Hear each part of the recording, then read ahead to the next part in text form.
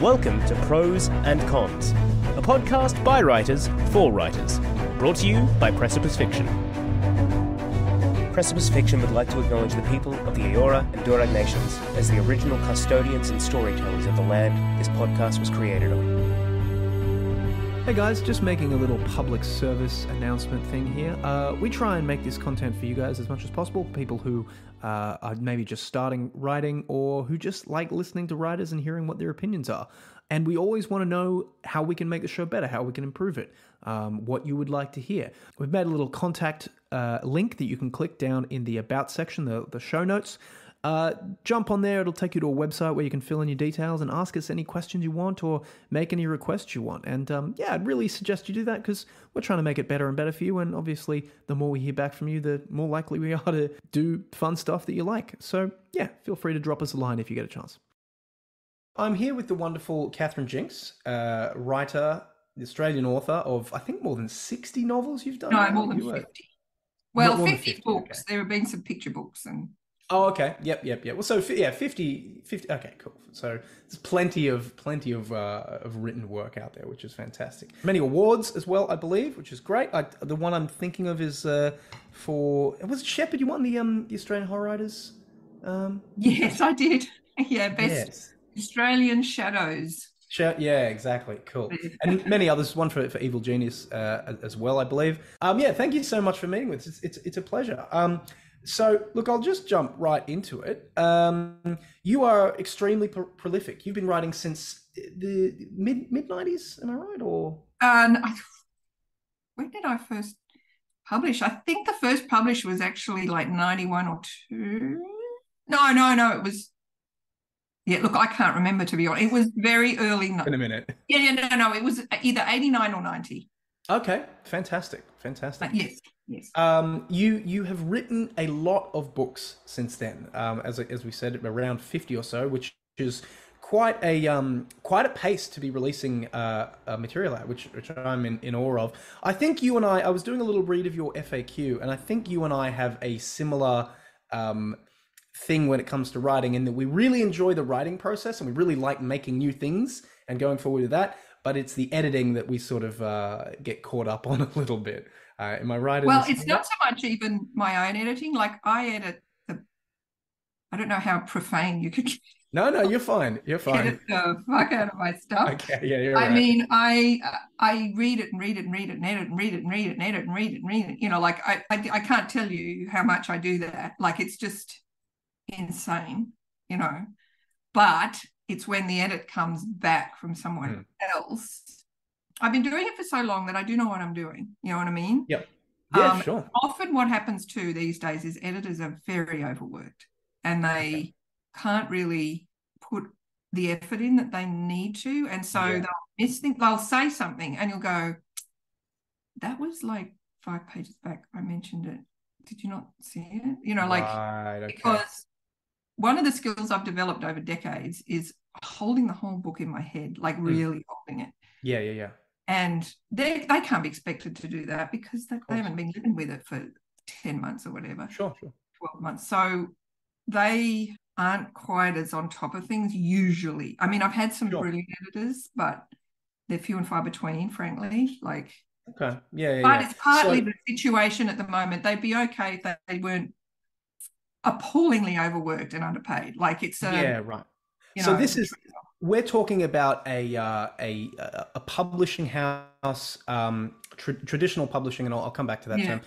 Traditional publishing house editor, where you've sort of submitted a manuscript and they've accepted, and they're going, okay, we're going through it now. We have to edit it and go through it. This isn't someone that you've paid to edit your work. No. Okay, sorry. Yeah. No, that's okay, because it's a different. They're two different things. If anybody wants to pay me to edit their stuff, by the way, I'm happy to do it.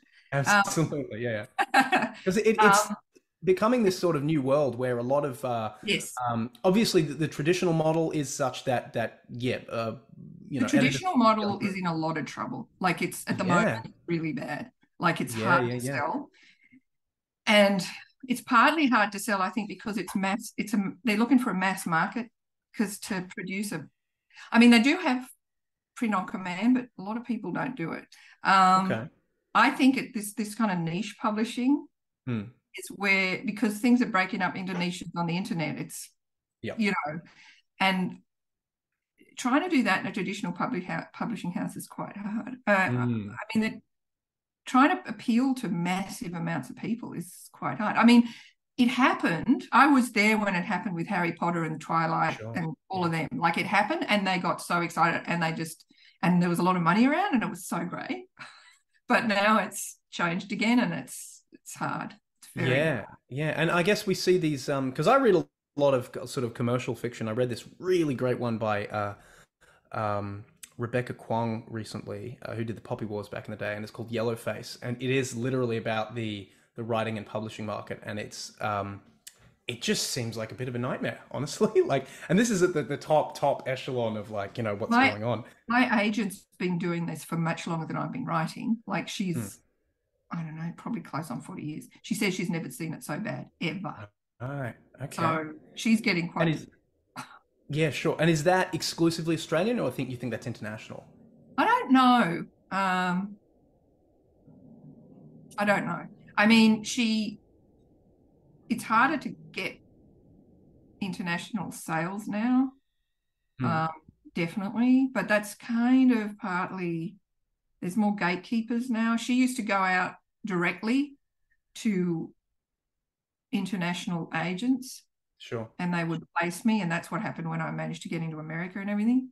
Yeah, right. It was directly with the agents, but now it tends to go through your publishers, and that's, you know. Right. Okay. So there's just more. There's a whole structure. Like, once upon a time, she used to go to an agent, so I used to have to pay 2 lots of agent fees, but the agent would go to get an American publisher, and then the American publisher would pay their royalties straight to me. But now what happens is Australian publishers want international sales, want the international rights, like the full rights, world rights. Sure. So if they manage to sell it, and they sell it to another publisher, but the international publisher's royalties come back through my publisher. So they use those royalties to pay off my advance. So I don't get it straight. You know, so it's being siphoned on the way back, right? Siphoned. Yeah, that's the way it works. Yeah, right. Well, let's take it back to when you first started. How did you actually get into becoming a published author? What did that look like? You know, it was a different old world then. Yeah, I'll bet. Okay, many years ago, and I was working for Westpac. Okay. On their staff magazine, and I wrote this book that's completely been forgotten. It was my second book that made a hit. That was Pagan's Crusade. First book was nothing, but it was okay. It was publishable. Just didn't pop. Possibly not now. I don't know. And I wrote it, and the thing is, I was really lucky. It was a luck, because I knew a woman who knew an agent. And the thing was, though, it has to be said. So I managed to get this agent's phone number, and she answered the phone, and I sort of explained I was a friend, you know, and she was so uninterested. She went, okay, well, I guess I can have a look at it. It'll probably take me, it might take me 2 or 3 months, if I'm warning you, you know. Sure. So, and I went, okay, that's fine. And of course, in those days, it was a manuscript. Yeah, it was a physical manuscript, right? You know, and I sent it off. I didn't even have a computer. Okay, I typed it. So that's how old I am. And so I sent it off, and she got back to me in about 2 or 3 days, and she goes, "This is great. We can publish this." I'm like, oh wow! It was like a magic moment. Yeah, right. But in those days, it was the children's. It was kind of harder, but kind of easier. There weren't many books. There weren't as many books being published. You know what I mean? Actually, so it was a smaller raft that you had to climb onto. But I don't know. It was such more money to those ones those ones that were being published. Yes, there was. It was, and it was a children's book. Okay, and in those days, the children's book Council of Australia had such an amazingly important role to play. Yeah, I recall that. Yeah, and if you got on their As a child. shortlist, which my second book did get on, it made such a difference. Like, it was huge. Nowadays, not so much. Okay. Yeah. So I got, with my first book, it didn't do anything. Like, especially children's books, you didn't get much. Like, you didn't get much in the way of reviews or anything like that. Sure. Don't read reviews. I mean, there were some of them. There was magpies. There was something else. There were like 2 or 3 like educational type, teaching type, librarian type places where they reviewed children's books, and very little else. I think they'd review you if you got shortlisted in the sort of papers, you know. Okay. But because it made such a difference, like the CBC awards were so big, it made a big difference to me to get that listing. So that's what happened to me. So I was kind of lucky, but also that second book I wrote, Pagan's Crusade, it was different. It was very different because it was, I actually first wrote it as a radio play. And I couldn't I didn't know really anybody in radio, and I tried and it didn't really work. So I thought, I'll just rewrite it as a book. So it was rewritten as a kind of an odd, it was like first person, present tense, humorous and slangy, but set in the medieval times. So it was weird. And in fact, my agent couldn't get it published initially. Like, she got about 3 slapbacks. Okay. And I would have given up at that point because I was very new. Sure. And I didn't know from anything. And she said, no, this is really good. We can find a publisher. And she found, I think it was the 4th or 5th publisher that accepted it. And it went really well, and it got shortlisted. So, you know, but it was a little bit different from everything at that stage. Okay, yeah. And this was like I think you described it on your FAQ as like it's kind of Monty Python-esque. Yes, like yes. And Blackadder-ish. Quite funny. Yeah. Oh, yeah. Okay, cool. I'm with you there. All right, cool.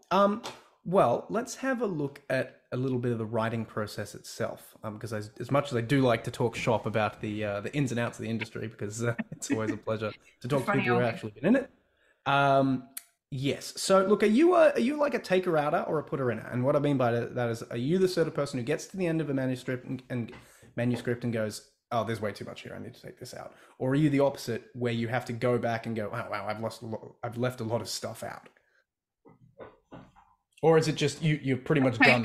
It's interesting. That's such a long time. Okay, it's funny. It's just become such second nature. Okay, so I used to be a person who just sat out and wrote, and then with I think it was my third full novel, I could never finish. I hadn't thought about it enough, and then I thought to myself, okay, this is not going to happen again. I'm going to plan the ass out of this. And so I now do massive, great synopses before I start, like some kind of screenwriter. With big chunks of dialogue. I basically work out my whole plot. Not necessarily entirely the chapter breakdowns, because sometimes things go longer than you think and all that, but vaguely pinned down to chapters. So I've got it all there. And the reason I do that is because when you're doing something really long, you just get to the point where you think you're going to die and you never want to see it again. And, you know, you know, how far is the end off? But if you've got this plan here, all you have to do is, I got my plan. Okay, what's the next thing? You know, you're getting really tired of it. You're just finding it hard to get that spark. I'm getting to that point where it's like, because I usually just sit down and go, and then I'll get to about, I don't know, maybe like 30,000 words and be like, oh my God, it's not even halfway. What's going on? So now what I've started to do is, it's not quite that, but I'll like write out a little, just a dot point list of things that are going on. Not to the end of it. I haven't done to the end of the book yet, but at least for the next like big chunk. And then I guess when I get to that, I'll chunk it out again. And that's been really helpful. Just being like, oh, no, this is the thing that happens next. You know? And so when you do it like that, you don't usually have too much or too little, because you've done a lot of that planning. You've done a lot of creative work beforehand. Like, it's amazing. I can spend months planning it and working it out before I actually sit down and write chapter 1. Like, I do that now. And it just means that, A, you don't get the really terrible edits from people at the end. Can I just also say, on the subject of edits? Yeah, please. I'm old now. Like, I'm really quite old. So You're not that old, Catherine. Yeah, I am. But, I've been doing it for so long. I've realized you have to change. Like, what I wrote at the beginning, I look at some of my early books and I think, oh my God, it's so slow. Like, it's what things have got faster and faster and faster, because people watch movies most of the time. They're used to Hollywood 3-act structures. They just, they can't, it's amazing. They just can't wait. Can't wait. Well, because I was reading through, I'm going through Traced right now, and the beginning of that is like, she's on a phone call, and I won't give any spoilers, but she's on a phone call, she's talking to someone, and immediately you can see there's something very serious going on. And like, almost from the first sentence, I can't remember what it is, but I think it's something about how the woman's breathing or something, and you can just tell something's going on here, and it's not all right. I mean, that is partly, okay, so what's happened is, gradually over and just writing, and these are thrillers too. These are thrillers. Yeah. And I'm quite good at it, but I had to be kind of beaten into submission a bit by the editor. It's this push-pull thing. She's kind of trained me to some degree to be as lean and mean, and as lean and mean as possible, to the point where I'm like, no, we have to keep that. Like, that's you have to have some scene setting description. You have to have it. Like, you have to, because you've got to visualize this. You've got to be able to see it. You've got to have it in it. I know it slows it down for like 12 seconds. I know that. But I've got to have it. So it's getting to that point now, especially with thrillers, though. Has to be said. Yeah, of course. With more artsy literary stuff, I think they give you room to breathe. To move.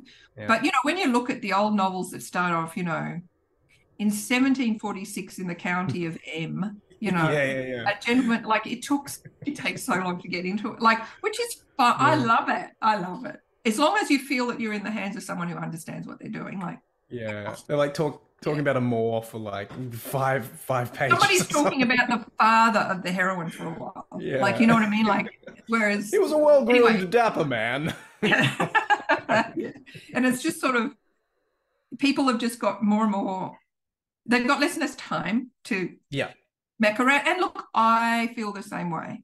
Like, I'm a bit, if you haven't got me by about the end of page 2, I'm like, not exactly, it doesn't have to be immediately actiony. It just has to be the sense that it has to be engaging. There has to be some sense that this person knows what they're doing. They know exactly what they're doing. This person's walking down the street. I'm really interesting to see what happens next. You know what I mean? There's just, I don't know, there's something. Whereas there's too much. I'm not a big fan of very, I don't know, atmospheric, poetic writing. If I notice the writing too much, if I notice things like turns of phrase or stuff, if I just notice it just a bit too much, it distracts me. It pulls you out of it. Yeah, no, we're the same way. Like, I can, and I'm sure you can as well, write like flowery prose, if I want to, but I find very rarely is that actually appropriate, because it's like you've got to move the story along. You've got to have like a narrative momentum, and you can give a good synonym. You can use verbs in an interesting way. You can use slap or something in an unusual way to get attention, and it works. That kind of, that sense of bang, that's a new way of looking at things. But the sort of continual complications that used occasionally, that's incredibly effective. Concision. But if you have too much of it, it just, I don't know, it just really annoys me. No, I know what you mean. I know what you mean. I find a lot of writing that these days is going along that path where it's like just tell me what happened. Like give me the facts. And like, you know, yeah, you can give me a really nice simile or metaphor or like a, you know, a particularly strange adjective that goes in there, and that'll like hook you and be like that. But you're right. If you become hung up on the details of it, of how it's put down, and there's like more than, you know, it's several sentences where you're really like laboring, and it's like I remember reading as a child, reading the Red Wall books. I'm not sure if you're familiar with those, but it's about a bunch of like an anthropomorphic mice and stuff, and they're all little warriors and things, and they would dedicate pages and pages to talking about this feast, and I'm like, I don't care how glazed the cranberries are. I just don't care. Just tell me who's stabbing who, or at least tell me. Like, I think that might be a devotee of let's face it, Tolkien. Yeah, that's fair. That is fair. Like sure. It is a very fantasy thing. Yeah, it's a feast. Feasts feature greatly, and people love feasts. Tolkien. I'm just trying to think. Like actually, the Narnia books had a touch of it as well. But then, you know, with kids' books, way back, one of the things you'll notice quite a lot is that they will put a lot of food in them because kids like food. Like, and I remember, to be honest, being hungry when I was a child. I don't know, you know, we had very stern meal times, and and so I was starved. So, you know, there's a lot of stuff about picnics, like Toad of Toad Hall, you know, like the all of that. They always have picnics and they talk about their food a lot. So does Inesbit, lots of food. So with kids stuff, that's what they would have. It would have been a combination of Tolkien and the fact that you're getting a double whammy. Kids' book used to have a lot of food. But see, the thing is, I can remember reading not the name of the wind, Wind in the Willows, and not being at all put off. I don't even remember the food stuff in that, because I just remember it being such a great story, and like hearing about like Toad's adventures and Badger being this like cranky old guy, and like it was very engaging, because I don't think they had these big. Maybe they did have big chunks of paragraphs where they were talking about the picnic, but either way, if you're good enough, you can surmount that kind of, because that's the old-fashioned style of writing, and if you can, that's the other thing. If they're good enough writers, but they're old-fashioned, they're so good that you just slide into it anyway, and you can cope with the old style of writing. Yeah. If you plug at it, though, a lot of people can't cope with Victorian writing anymore; they just can't. But you know, it's interesting. It is what it is. Yeah. Now I've noticed you move a lot between genres and things, which is something I'm always, as a writer, always very nervous of doing, because I'm like, oh, you know, like I'm thinking in terms of branding and be like, oh, well, I want to be a horror writer, which is a lot of what I write is horror, but right now I'm doing sort of a literary commercial thing. So I'm like, how is this an issue to be able to do this one thing and have a readership and, you know, a reader base going through the stuff, and then, oh, well, if I do this thing, will they like that? Do I need to do a new author name? You know, stuff like that. How have you found that, but being sort of moving between genres a little bit? Really, that's a really good question. I've kind of shot myself in the foot. Basically, you know, because I started so long ago. Yep. I was put in the box of children's writer for a long time because that's what I wrote for. Sure. I was very young. I was only, I think, 25 when I wrote my first one, and I was not very adult at that point anyway. So, you know, I was fairly childlike. So I was writing children's books for ages. Now, the good thing about children's books is that you can skip around, but you're still a children's writer. So I skipped around in all kinds of genres within the children's book era. Now, you can't sort of do that as well as an adult writer. Yeah, so I got to do all these exciting things because I got bored so easily, and I just needed to move around. And also, I think it was significant that I started off in children's writing, because children's writing, it's all about the plot and getting there fast, because you have to. Sure. Kids get bored. They're not gonna put up with you if you don't. So, and that's what, you know, and the fact that I ended up going to thrillers and things, I think, you know, it's all plot based. However, I have done adult sort of historical fiction, which was slower. But what happened was I was branded as a children's author anyway. And when you start writing for adults after that, you have a bugger of a time. Oh yeah, it's an uphill battle for Yeah, sure. yeah. Yeah. It's okay if you're an adult writer who dabbles in children because it's slumming, Sure. but Yeah. going the other Right. way is just really hard. So I was kind of, and I've done it, and I have,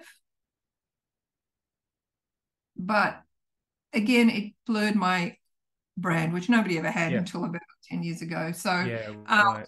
I just, all I did was keep myself interested. Sure. And Yeah. that's as Well, I you're grew still up. writing. That's the important thing. Yeah, well, I'm still writing. It's harder and harder to get published.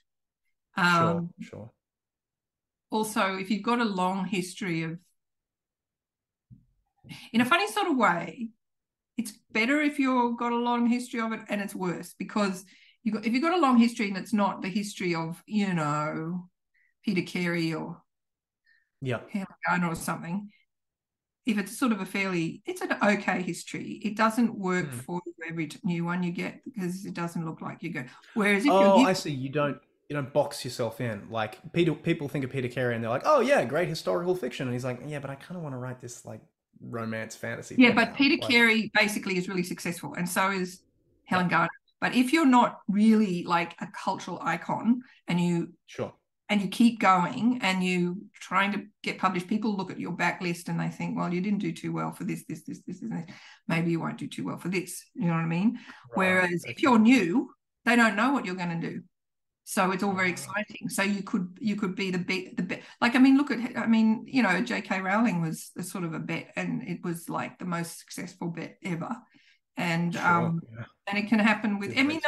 Graham Simpson with wrote the Rosie Project. That was the first one, and that just blew it out of the water. Yeah, it exploded. And that's what people are looking for. So they kind of like sometimes a newbie. And Joan Harper. Like, you're with the dry, right? Yeah, like if they can do that, and so it's, mind you, and you see, you've got somebody like Gary Disher. Now, Gary Disher went along like me for ages and ages, and then suddenly it just flipped, and he's he's selling very well on this kind of thriller, like a crime series thing, and he put in the hard yards for years, as did what's her name, Big Little Lies. What's it called? Big Little Lies? No, what's it called? I know the Yeah. I suddenly had this brain. Leanne Moriarty.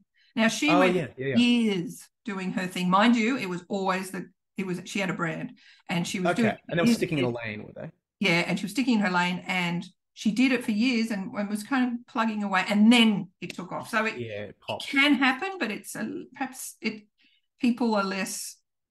Yeah. Anyway, it just So it's like there's a value in, because that's always like I always get really nervous about like, oh, this is my debut, and technically I put out a collection of short stories, but like, it was on Amazon, no one saw it, so.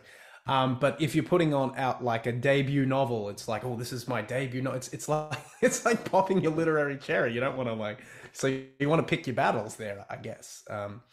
But then that gets muddied up with the self-publishing thing, where you can kind of do that, and that is, I think, is more regarded a little bit more regarded now, but I think is still fairly poo-pooed in literary circles. It's like, well, that's not real writing, which is not terribly fair, but.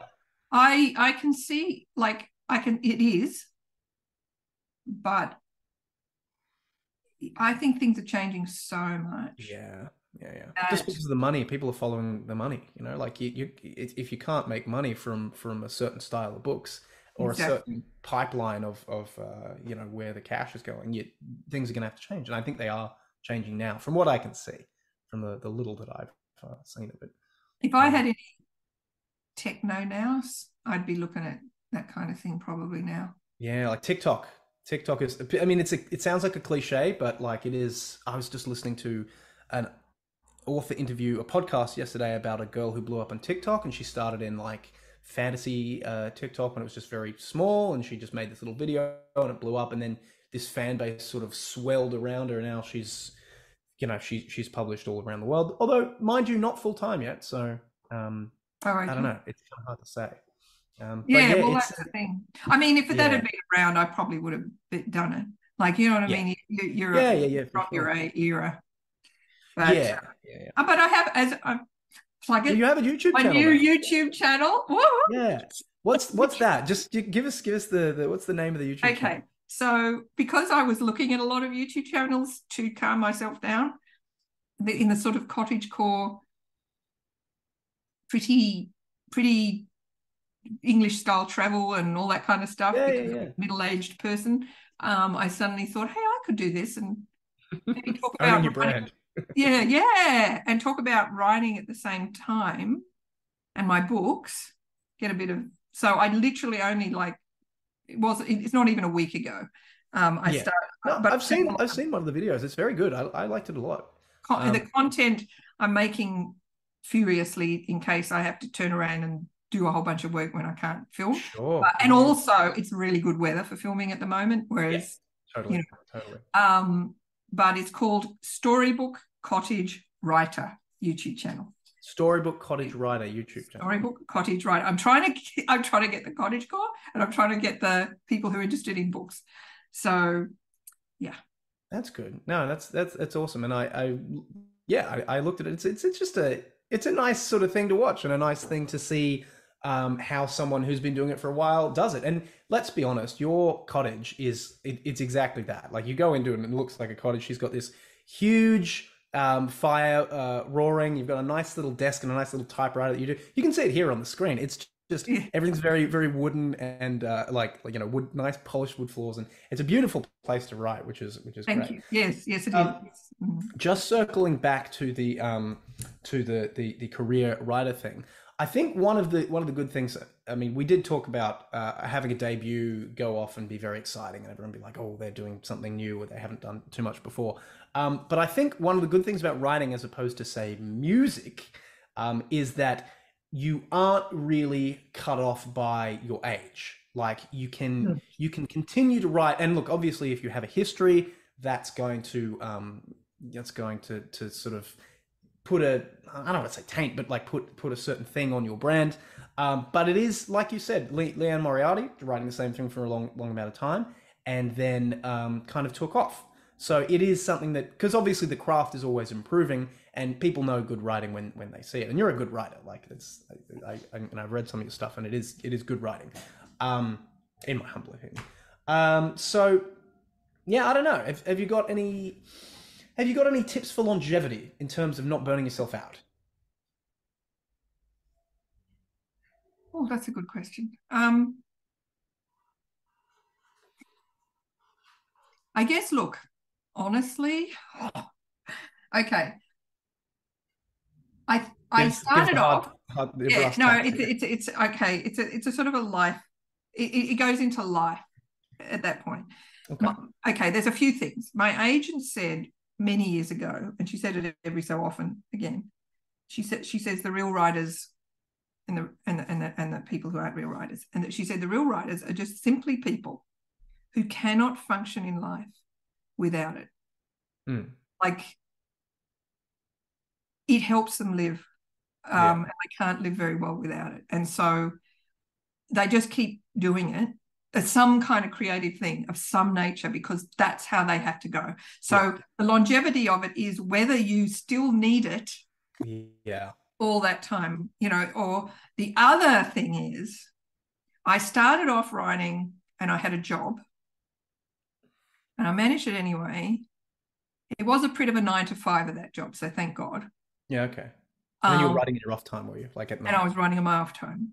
However, I wouldn't have wanted to do that forever. No. I think it's just too hard. That's a lot. And I did get married, and then we moved to Canada, and I couldn't get a work. Oh, it was hard. Well, we moved to Canada in the middle of this massive recession back in 1992. Oh yeah, there was a recession. 1993. Yeah. I was 2, so I couldn't. Yeah. So I was like, I couldn't really find a job anyway. So, and in those days, just for very, like, so he was earning the full time and I was earning some money, but not as much as I would have normally. See, I've sort of gone not earning much, and then I sort of really went up, and then I went down again. So it's been so like a bit of a bell curve thing. So in a way, partly because I got married, And there was a pooling of resources. Yes. That allowed me a bit Economy more of scale. time. Yeah. So there was that. And that gave me, also in 95, I think, I managed, it was after Pagan's Crusade, and maybe even the second one come out, the Pagan in Exile. I got a grant. I got a literary grant. It's the only literary grant I've ever got. Okay. And it was for 3 years. Wow. And it was for $25,000 a year. Jeez, that's more than the Vogel.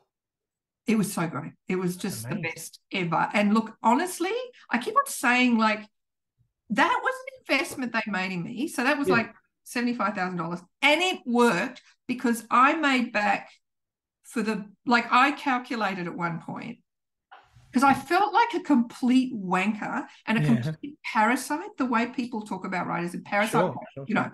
And I realized that I'd sold so much overseas and I was bringing in all this foreign currency, and I brought in over, at one point I was, I sort of added it up over whatever, 7 years or something. I brought in over $1 million in foreign currency. That's crazy. For your writing. You brought in $1 million to Australia. Yes, it was to me, like, it was over a fair few years, but I get it. Yeah. It was US dollars, some pounds, and all of that. And so I was helping the GV, they invested in me. That's a 10-to-1 investment. That's good ROI. Yeah, I know. So I was like, giving people grants is not a waste of money. It's not a parasite. Like, I haven't been a parasite. It's a cultural investment. Like, that sounds like a wanky term, but it is a cultural investment, and God knows. But it's also a monetary investment. You got your money. That's what I mean. Yeah. The money is derived from the culture. It's like you're like, here's a little injection of cash that we're going to use to let you create culture, then you can export that will bring home money to us as a country. Exactly. So yeah.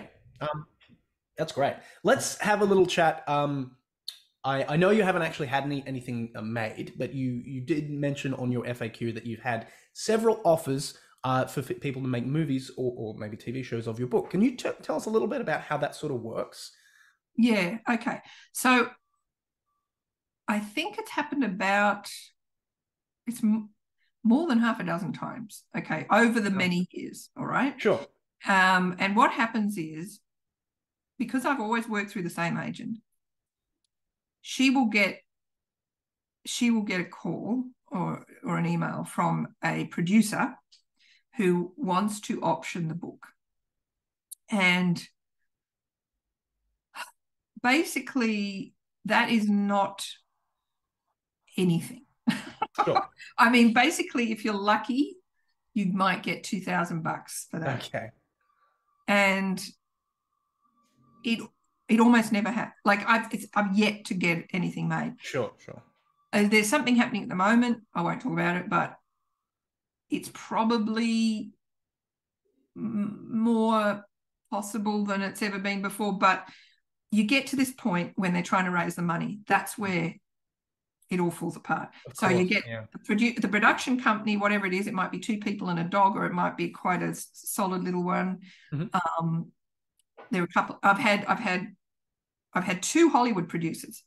That was for Evil Genius. Both of them, it didn't work. It didn't happen.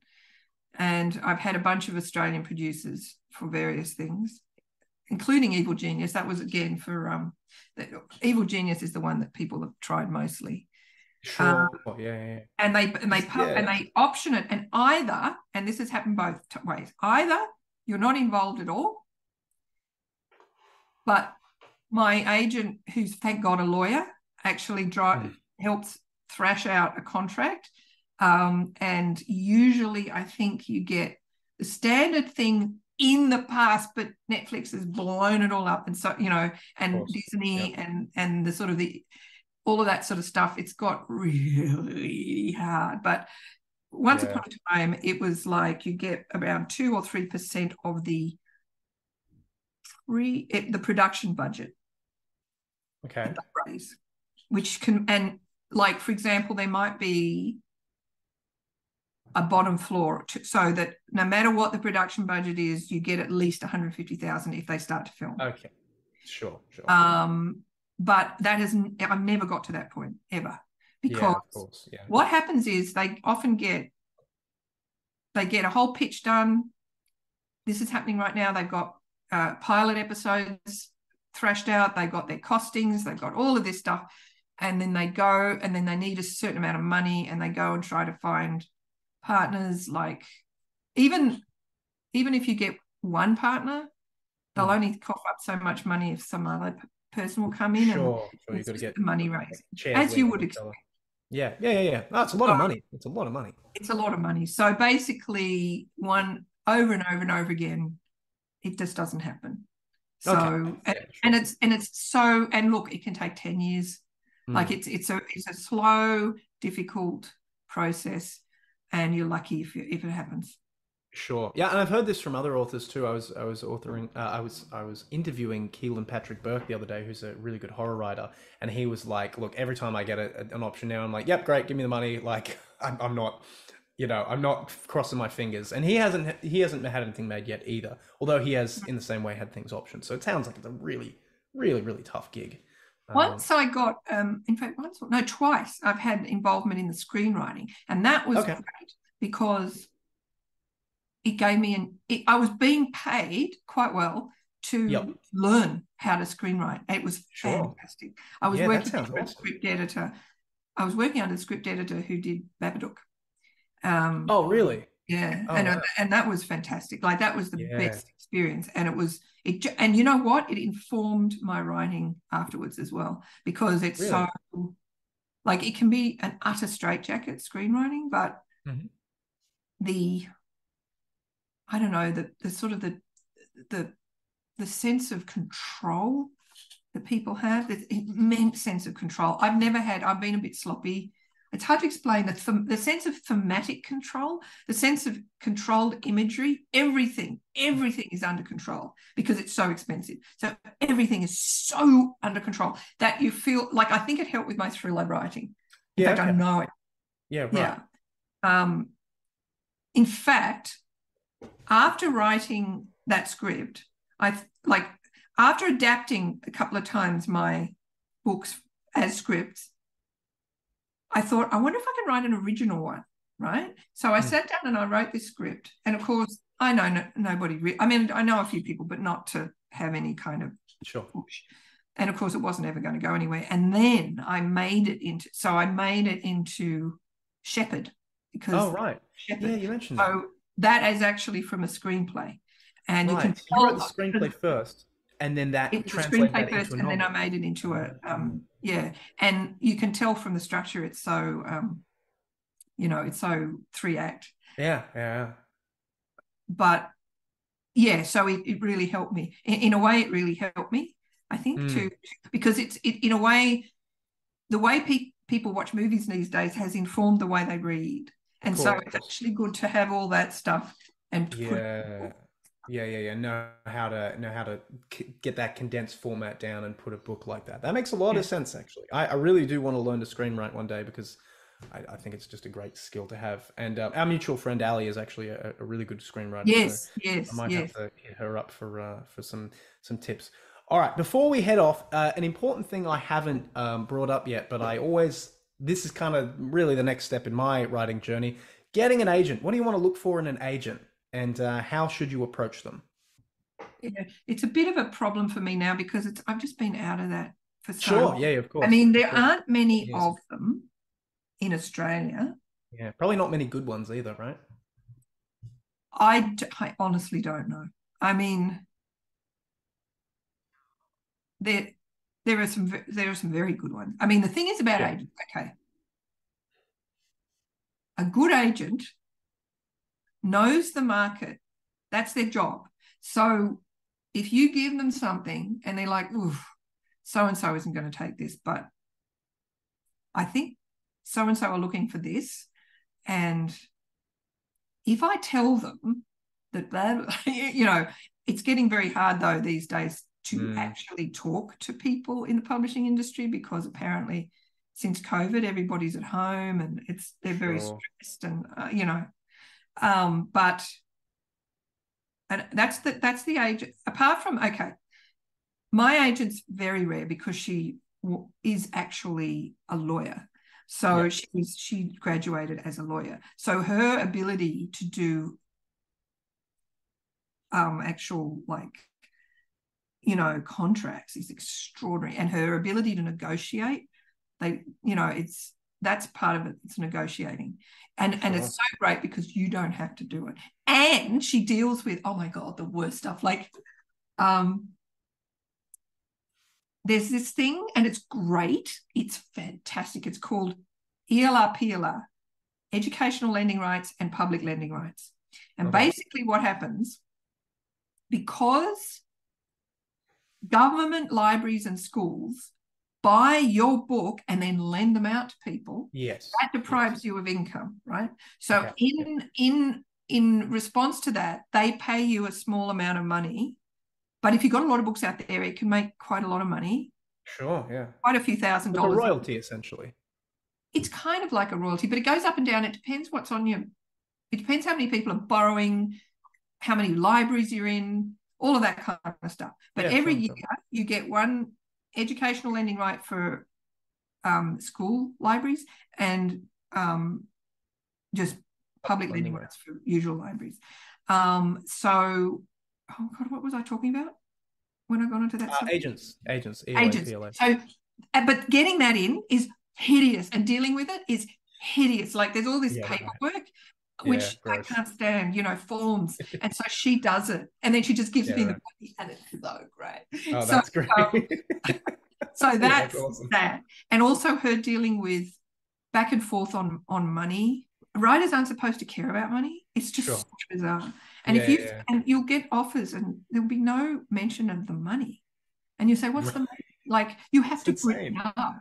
It's because it's your vocation. You don't care. You're like a nun. Yeah. You're just what's the term? Like a starving artist, right? Yeah. Artist in a garret. It's been. It's not like it's changed. You know, like. It's in just fact, can I just what you say, do, you know? It's so pure. Anybody interested in writing at all? My favourite book in the whole wide world is called New Grub Street by George Gissing. I'm gonna write that down. Yeah, it's for writers because it was written in like 1882 or something, and it's about a bunch of writers in different kind of writers. So there's a novelist, there's a journalist, there's an essayist, there, you know, like a sort of a paid essayist who's just churning stuff out. All of these different kinds of writers, all kind of interconnected, all trying to make their way in the world. And it just speaks to me so much, even now. It's just like writer in a garret. There's a writer in a garret, literally. Like there's an artistic writer who's written sort of one great book, you know, and you know, the whole thing revolves around money. That's all it's about. Like it's so fascinating. And you have to read. Anybody. I will. That sounds great. That sounds great. It starts a bit slow, but then the minute it starts in the country, and it sort of feels a bit Jane Austen-y and all that. And you think, but then I think it's like chapter 2. It goes to Edwin Reardon, and Edwin Reardon is the novelist. He's probably the hero of the thing. Yeah, who's probably more similar to George Gissing than anyone else, and he's wrestling right at the start with this terrible novel problem, and and that's where it really flies. You know, I often when I reread it, I sometimes skip the first bit and I just go to read him because he's just start there and I just keep going. Okay, so start chapter 2 is what you're saying. Well, no, start chapter 1 if it's the first time. Okay, fair enough. Just before. Okay, cool. No, I will read that. That sounds fascinating. One other just little thing before we wrap up, because I don't want to take too much of your time. Audiobooks. Now, me and the Writers Collective that this podcast is sort of sponsored by, I guess, Precipice Fiction. We have a book coming out called The New Mythic, which is nice. It's been recommended for a few Aurealis Awards, which is cool. But we're doing yeah. We got a few little things for that, which is awesome. Hang on. But we're doing an audiobook now. We're putting it to Oh, nice. Oh, you won one. I did. I won one. I didn't know. What was that for? 1997. That was for a book called Eye to Eye. I read it recently. Wow. It was not great. Okay. Well, okay. The funny thing is, I'm actually judging for one panel of the Aurealis Awards right now. I'm not going to say which one because that's unethical, but I am going through it, and there's some dross. There's some dross in there. I admire you. I've done one judging, and I found it unbelievably stressful. I can't bear passing judgment. I found it so hard. See, I don't mind the passing judgment. It's the massive workload that you have to go through. Well, it's a massive workload, and it's never very well paid. Yeah. It's and okay. I've got I'm because I'm getting older. I'm getting quite. I'm a bit lazy when it comes to reading. I don't want to spend too much. And look, I was told, look, just read the first few pages if you don't like it. And I feel so guilty, like, you know. Yeah, I'm like, I got to read at least 25% because there's a system on it that's like 0 to 5. Did you like it or didn't you like it? And 0 is did not finish. And I just can't bear myself to write into them. But I guarantee you I will not read all those books. Anyway. Yeah, I know. But I mean, how can you? No, it's extraordinary. There's heaps of them. So yeah, it's pretty rough. So, anyway. you know, after years, you kind of get like, I'm good enough as a writer and I suppose as a reader that you can tell if someone knows what they're doing. You can tell in 3 pages for sure. Yeah. And whether it's worth going on. I mean, you know, they just know what they're doing. You can tell. Exactly. One other thing, audiobooks. Do you have any say in how those come together? Because I'm listening to the Traced one. To be honest, I read a lot of audiobooks. Nothing to do with it. I am given a contract and I go, okay, I'll sign it. And I'll sign it. And then for the first time ever, text publishing, unlike any other publishing, anybody else, or no, it's Belinda. Maybe Belinda Books. Belinda Books has been doing mine for years. Yeah, Belinda. And lately, over the last few years, they've actually been sending me voice samples of. Oh, that's cool. Which is amazing. I never had any choice before. They just decided, and I would receive it, and it would go bang in. I'd open the parcel like, oh, it's an audio book. I didn't even know they were making this. You know, like it's a CD. So lately, over the last about 4 or 5 years, they've been sending me. You know, like they usually give me a choice of 2. Yeah, they've obviously whittled it down to 2, and then they give it to me, and they say, "Which one do you think?" And I don't know if they say, "I think I prefer this." Maybe they do. I can't remember, but I'll listen for a while, and I say, "Well, honestly, in terms of my mental image of my, you know, my character and how they speak, it's probably they're both great, but." Maybe more this one, but you know, usually by the time I get them, they're both brilliant anyway. So I mean, the one for Traced is incredible. She's really good and just nails that voice. Like nails it. Like it. Fantastic. I think we can probably leave it there. Is there any let's do the real cliche thing and say, like, is there any advice you would give to a young writer? What's the one piece of advice you'd give? Read. Read. I know that sounds stupid, but if you're going to be writing thrillers, you've got to be reading thrillers. You know what I mean? Sure. And you've got to be reading good thrillers. Like, don't read crap because it doesn't give you enough of a bar to head for. Like when I was young, I was reading. There wasn't the choice there is now, and it's so hard. Choice just makes things harder. But I was reading stuff like George Orwell and Evil and War, and this is when I was in my teens. Yep. So. Boy, they knew what they were doing in the most massive way. Absolutely. I mean, they possibly didn't know what they were doing in the modern sense, but even George Orwell has really weathered well. He's still clear of the bell. Yeah, you know, 1984 is still one of the greatest thrillers ever written, without a doubt. But his style is still very gripping. Unlike a lot of style. The ones that were clear, Somerset Maugham, George Orwell, and Evil and War, they had a. I always get those two mixed up, Somerset War and Evelyn War. I've read them both, but I always get them mixed up. But like they both had those clear, slim, like lean styles. They're small books. They're little books. Some of them. Of Human Bondage is chunky. Yeah, but Evil and War knew how to take everything out. Unlike a lot of the writers at that time, he was just very lean, and so he's still so funny. Oh my god. Even though some of the humor can be But it's 1920s. Yeah, I guess just reading is the most important thing, because frankly, you wouldn't be writing if you weren't into reading, probably. Yeah, totally. But Well, also, I guess it's harder now, but in some ways you have more ways to go. Like there was only one way to go. Like it was like when I was at university, there were hardly any different like degrees that you could do. That like now you have a million different kinds of degrees that can fit. Then you only had sort of an arts degree, and it was only with a few things, so nowadays you only had the possibility of publishing on a traditional publishing, and that was it. Now I can see, my daughter says that probably if I'd been born now, I would be doing much more of this.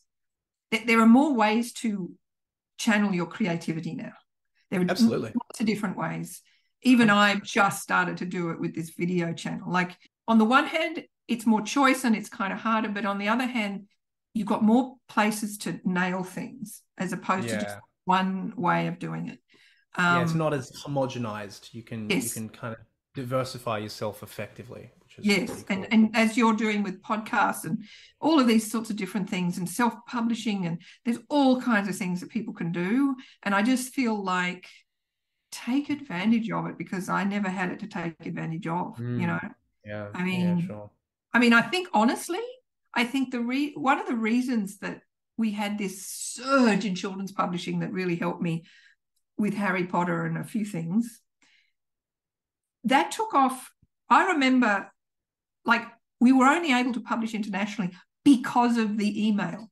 Yeah. Like, email came in and suddenly we were publishing overseas. It was so much easier. Right, because you didn't have to mail the manuscript, right? Yes, manuscript. Well, you couldn't fax the editing back and forth, forget about it. It was ridiculous. Oh, wow. Whereas emails, you could just, so it's just like, and that just opened up Australian publishing, like just the email. So I know it sounds funny, but no, for sure. Now that you've got all of these other things, you can open things up. And if you're particularly, if you I don't know, if you understand branding but the thing is, branding and all of that stuff is one thing, but it's who you are that's what's going down on the paper. Yeah, of course. And if the trouble is, if you're a bit different, but now you see, you can find your different little, you can find a niche audience, whereas once upon a time you couldn't. So if you're a bit different and you didn't quite fit into that one homogenous thing, you were stuffed. You couldn't do it. Right. It's not going to happen. But anyway, that's all I'm like. Yeah. Well, just diversify and find your niche, I guess. I'm beginning to think that's the way. The other thing is, it's funny because the traditional publishers are trying to find their way right now because it's becoming so difficult. Sure. They're all in a bit of a state. They don't know. They don't, like, they're trying to find what's going to sell, and it's really, really hard. Sure. Then so that's there. Then my agent and I are trying to work out what the publishers are wanting, like, because you know what I mean. It's looking for the market. The market thing is so profound at the moment, and that is so bad for the way you write. I know it's been bad for writing to market. Yeah, writing to market is so hard. But if you've done it for years, if you've done writing for years, you can channel it. And look, some people have it as their jobs for in the creative industry, in like advertising, and so it's not impossible. You know what I mean? It depends what you're writing for to some degree. Yeah, I guess it depends what you want to get out of it, Yes, and what you want to get out of it. Yeah, it's like some people want to write exclusively to, like there's plenty of self-publishing people who are churning out books, like just literally churning them out at a faster rate than you or I or anyone I know. Well, that's somebody who needs that's somebody who needs to write. They have to cope. That's part of who they are. And look, fair enough. Hey, it's a great coping and everything. I'm not like, I probably do need a therapist, but I haven't had one all these years because I've been writing. Because you've written it down. Yeah, exactly. Well, not exactly written it down. It's not written it down. I don't. No, but you've channeled it. I don't go from here and bring it out. I'm a person who goes there and brings it in. And the idea is, you get so you create the world that you're happy in. Yes. And it's not like you're exploring your own, which some people do in writing. That's what they do. That's what their whole thing is, and that's fine.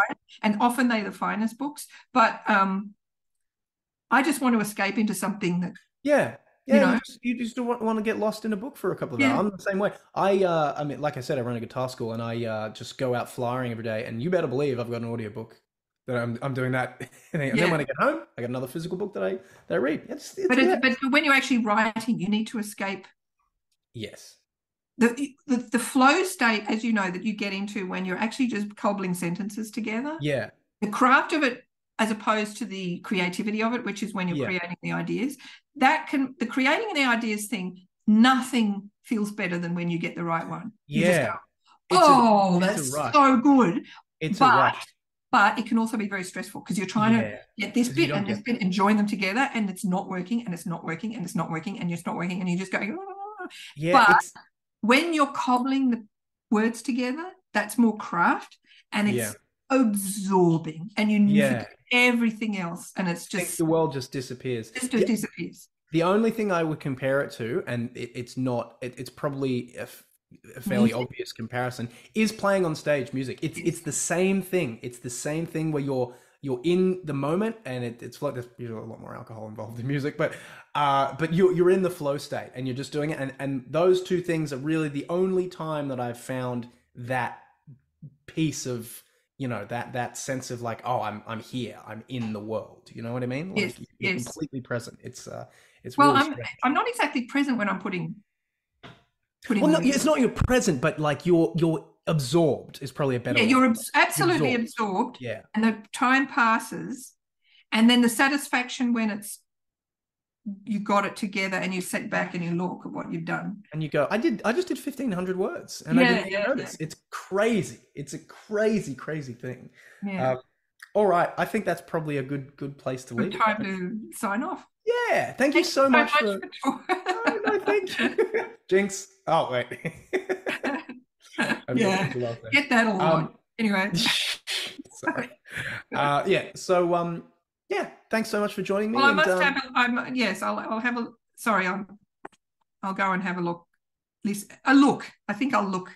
I'm better on YouTube than I am. Yeah. Check it out. And what was the name of your YouTube channel again? So just so I can put it on the end here. Storybook Cottage Writer. Storybook Cottage Writer. I've actually I'm going to be talking like it's going to be sort of moving between scenic mountain stuff, gardens and what have you, and kind of relating that to various aspects of the story process. Cool. Like things that you need, like mystery or magic, or things that you do like starting a book, like starting stuff, trying to relate that back to or getting ideas or anything like that. That's inspiration, blah, blah, blah. So it's kind of a mixture of kind of tech, you know, like writing procedure. Yeah. And just nice flowers and trees and buildings. We love some thematic resonance. Love it. I'm all about it. All right, cool, Catherine. I'll see you later. I'll see you soon. Yeah. Talk to you later. Bye. Yeah. You're listening to Prose and Cons, the Precipice Fiction podcast.